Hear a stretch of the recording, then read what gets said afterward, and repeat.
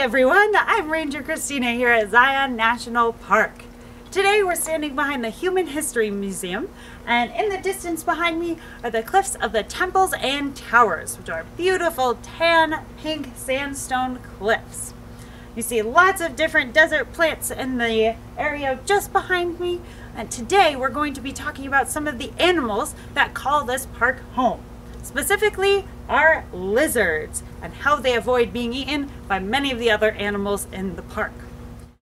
Come learn about egg-laying scaly skin four-leg reptilians. We're talking about lizards. Lizards have lots of predators here. Coyotes can eat a lizard, a roadrunner, any sort of snake, maybe even another lizard. So there are lots of things to be worried about if you suddenly turn into a lizard in Zion, but I'll teach you some tips and tricks to avoid being eaten. The first lizard that we'll talk about today is one of our biggest lizards. It's called the chuckwalla. A chuckwalla, just like our painting shows, is a dark gray lizard with foldy skin covered in scales, and their bodies can be up to 16 inches long. They are one of 16 different species of lizards that we have in Zion, but they are some of the biggest lizards that we have. They don't start out very big. They grow 17 millimeters every year, that's about a ½ inch, until they are 25 years old. That's when they reach their full adult size. So in order to avoid being eaten, if you can make it to adulthood as a chuckwalla, you're going to be bigger than most of the things that are going to try to eat you. If you're a younger chuckwalla, you may have to use your home for defense. Because of our chuckwalla's dark gray coloring, they like to live around volcanic rocks so that they can use camouflage to avoid being seen. If that doesn't work, then they will scurry between the rocks and find some nooks and crannies to hide in. With their expandable skin around their bodies, that's what all those extra wrinkles are for, they take one big gulp of air and wedge themselves into those cracks between the rocks.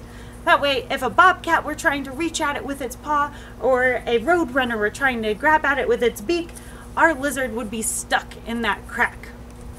People have actually eaten chuckwalla, and the way that we're able to do that is not by reaching into the cracks in the rock to grab them, because it's still hard for us, but we use tools in order to extract them from the rocks. So if you take a stick and poke the lizard from behind, you're able to deflate it and pull it out of the crack.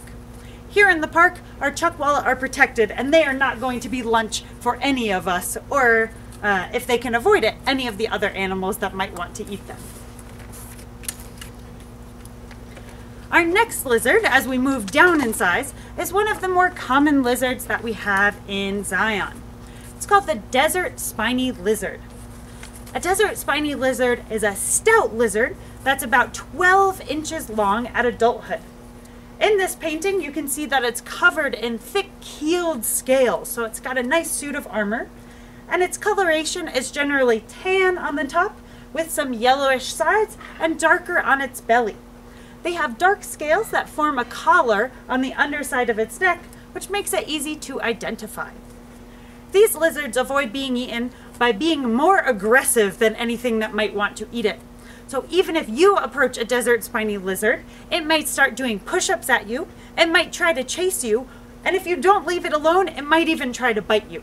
So we are going to stay away from our desert spiny lizards and any of our other wildlife here in the park, because they have to spend a lot of energy just to survive anyway. Our desert spiny lizards are known for being especially bold and feisty and have a strong bite, but if that doesn't work out for them, then they will run away and hide, much like our chuckwalla. Right. The next lizard that we'll talk about is one of my personal favorites. We're moving down in size to our western whiptail. As you can see, the western whiptail is a very different shape from the other two lizards that we've met before.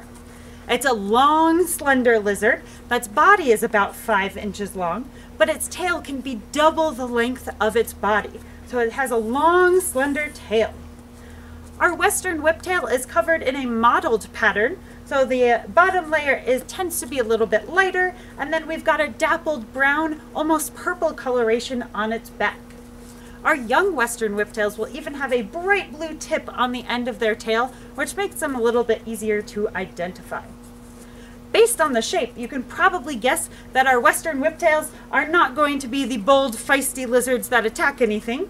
They're not going to be hiding in nooks and crannies on the rocks, but instead they're going to rely on their speed with that long, slender shape. They tend to live in the grasses and brush down on the ground, so when they're not hiding or searching for insects, they can run away from predators at over 10 miles an hour. That's about as fast as you and I can run when we're sprinting. If you're Usain Bolt, it might be a little bit slower than you. But our western whiptails can run away from most of the predators that might be trying to get them. Our next lizard that we'll talk about is one of the coolest lizards that you'll find in the park. They tend to live either in the lower elevations or a different species up on the higher plateau, but down here in the canyon, we've got the greater short-horned lizard. You may have heard of these called a horny toad, except they're not covered in horns and they're not toads. So that's not a great descriptive name for this lizard. They tend to be pretty small. Their body is about 5 inches total, with their tail being 1 inch of that. So they're petite lizards that are covered in scales that look like spines.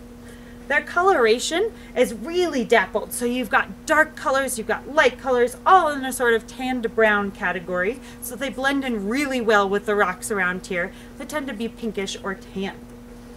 Our greater shorthorn lizards, much like our chuckwalla, rely on taking a big breath of air in order to seem a lot more intimidating than they are. So they turn into a land pufferfish when they take a big gulp of air and look generally unappealing.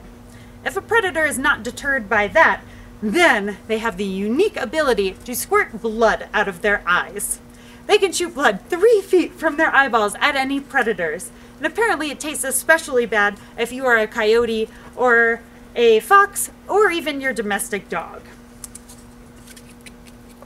The last lizard that we'll meet today is one of the most common lizards that we have all over Zion National Park, and it's called the plateau lizard.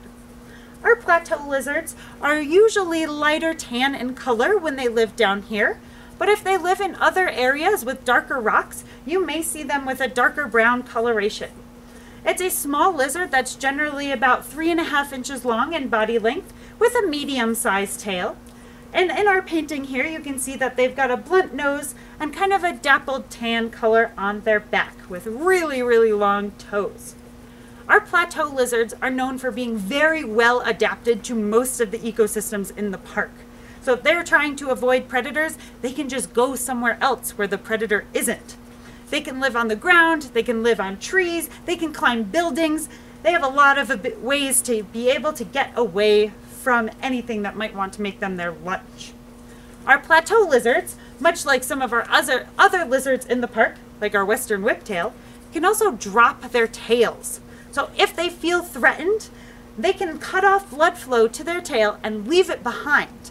The tail continues to flop around and be a distraction or a snack to any predator who might want to eat it, and the rest of the lizard can run away with all its important organs while it recuperates and regrows its tail over a couple of months if it's able to stay safe and get enough food.